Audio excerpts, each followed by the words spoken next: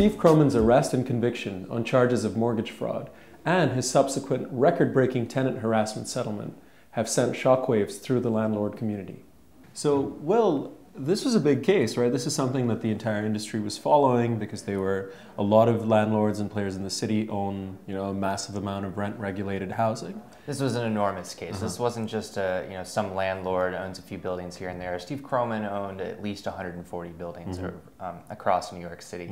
He's a big-time landlord. He was sentenced to a year in jail. It looks like he's going to serve about 8 months of that sentence. And so then in this month, we basically saw a major settlement, an $8 million settlement that Steve Croman, on top of paying $5 million in his criminal case and serving time, he's going to have to pay $8 million to tenants, which is quite significant, right? Right, and just to sort of explain why there are these two separate cases here, it's been very difficult to prove the intent of a landlord to do tenant harassment in criminal courts up to this point. It's something that Attorney General Eric Schneiderman has proposed legislation to change the felony statutes for. So actually what Croman went to prison for was, I think as you mentioned, mortgage and tax fraud. He was sort of fudging the numbers on his rent rolls to make it look like the buildings were bringing in more money than perhaps they were. So mess with tenants, you get a fine. Mess with the banks, it can get more serious, right? That's what a lot of critics are saying. So what's next? So this is a case that, as we talked about, was being closely watched, and there has been a sense in the landlord community and in the tenant community that things are changing. So tenants are finally, someone's taking notice and trying to enact legislation that actually brings about a change in the way that these landlords operate. Is there a sense from the landlord community that things have sort of dropped the other way too far?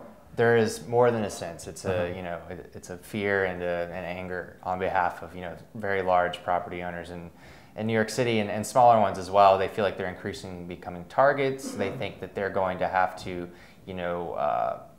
have a lot of new regulations to deal with because of some bad apples. They think that an example like Croman or some of the others are ruining business for the rest of them. So they think some of the proposals make landlords guilty until proven innocent, that they'll be having to defend every action they take in a building, every day from starting now and to the future. One of the big things that came up recently, so the worst landlords list has been around. Public advocate at the time, de Blasio, started it, and now Tish James has continued it, which has been always a point of controversy. It says, it unfairly penalizes people who own these buildings but may not have necessarily owned them for a long time. This year they added an extra twist by looking at lenders as well. That created some sort of backlash too, right?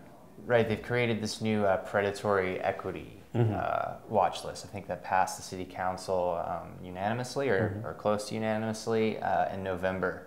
So that puts the spotlight on lenders, those who are enabling alleged tenant harassers, landlords that are have dubious practices in their businesses. They're the ones that are greasing the wheels, that are allowing for speculative acquisitions to take place, speculative buyout plans, and so forth. So in the next few months, do you think that some of these proposals will actually become law? So Schneiderman's proposal, for example, which would expand the criminal statute for tenant harassment, that faces a Republican majority state Senate. But there's an election next year. The demographic up in Albany could change a bit, and there might be, with a full Democratic majority, there might be an opening for that bill to be passed. It really depends. Steve Croman did not go to prison for making hundreds of tenants' lives miserable. He went to prison for essentially playing a game with the banks. So what is the feeling of the tenant movement right now with his case? Do they think that justice was served, even if it's for the wrong reasons? It seems that a lot of them do feel like justice is served. I think, I'm sure there are tenants that feel like he should be put away for more time, he should pay more money.